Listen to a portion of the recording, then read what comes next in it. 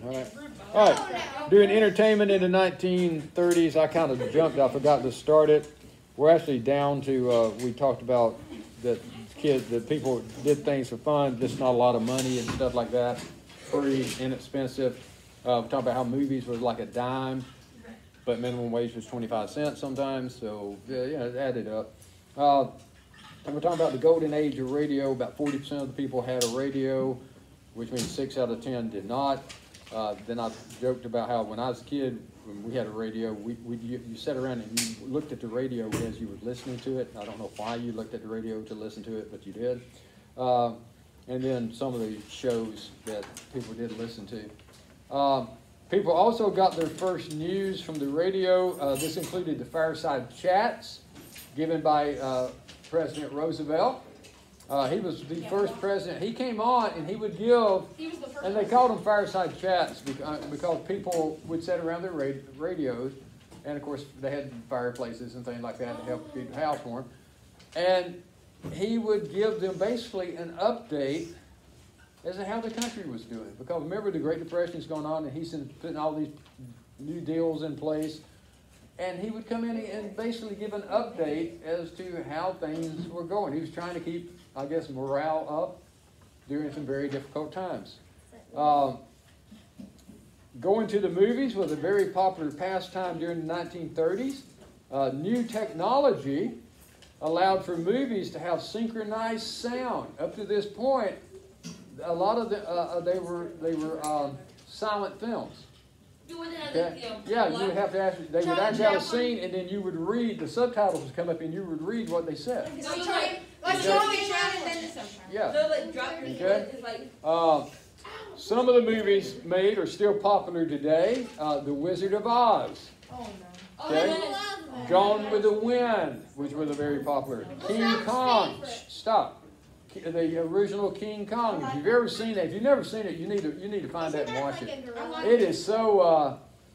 For the time, it was really well done. You look at it now and you're like a figure. Oh my gosh, that's so sad. But for the time, the 1930s, it was pretty remarkable that they did that. Okay. Walt Disney released its first full-length animated film, Snow White and the Seven Dwarfs. That's 1937. It did have color. Okay. Some of the popular movie stars included Shirley Temple, Clark Gable, and Will Rogers, and we'll kind of take a look at them tomorrow, perhaps. Anybody know what the first cartoon that came out on at the movies? What was it? The what? No. Well, he wasn't called Mickey Mouse yet, though. Steamboat Willie? Steamboat Willie. He was Steamboat Willie. Yeah, that was it. But he becomes, basically that character becomes Mickey Mouse. You're right. All right. Now, stop. Baseball was a very popular sport in the 1930s. It wasn't too expensive to go to a game. It was free for kids to play in the park. And, of course, the most famous team at the time was the New York Yankees. They had players like Babe Ruth, Joe DiMaggio, and Lou Gehrig all on one team. That was three of the greats, and they're on one team. Yeah, so they were an amazing team for that time. The 1930s was a time all sorts of crazy contests. One popular contest was a marathon dancing. We're going to watch some of that tomorrow. Couples would compete to see who could dance the longest without stopping. And some of these things would go on for days. What?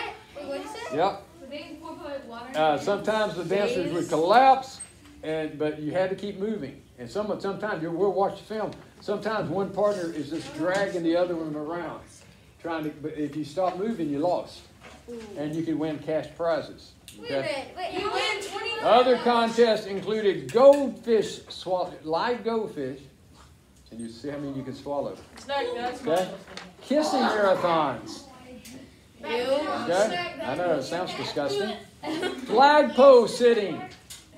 Well, I'll show you that. And of course, soapbox derby, which was still around even up through when I was a kid.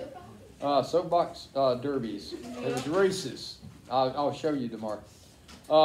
Monopoly was a very popular board game. It was about money and wealth. It was first published by Parker Brothers in 1935 during the Great Depression. A guy actually starts this. He sells it to Parker Brothers, and the guy that invented Monopoly actually becomes rich during the Great Depression. But he's making them just a few at a time, and it becomes very popular. So he's making them, selling them to friends and all. And Parker Brothers finds out about it through a friend's friend or something like that, and he ends up selling it to them. And But of does course, he make money? he makes a bunch of money off of that. He makes a monopoly. Disney started, I'm sorry, I'm talking. Disney started the Mickey Mouse Club in theaters in 1930. By 1932, it had over 1 million members. Crazy. Miniature golf was a very popular fad during the 1930s. The first electronic coin-operated pinball machines were introduced in the 1930s. College football became very popular in the 1930s. Several new bowl games were introduced, including the Orange Bowl, the Sun Bowl, the Cotton Bowl, and the Sugar Bowl. The Heisman Trophy was first awarded in 1935. Okay, short and sweet. I'm gonna give you some films. You don't have to watch all of it, just to give you an idea. Like The Shadow, Burns and Allen. They're all like 30 minutes each. Just kind of watch a couple minutes of each one of them to get an idea of what it was like. Okay, thank you.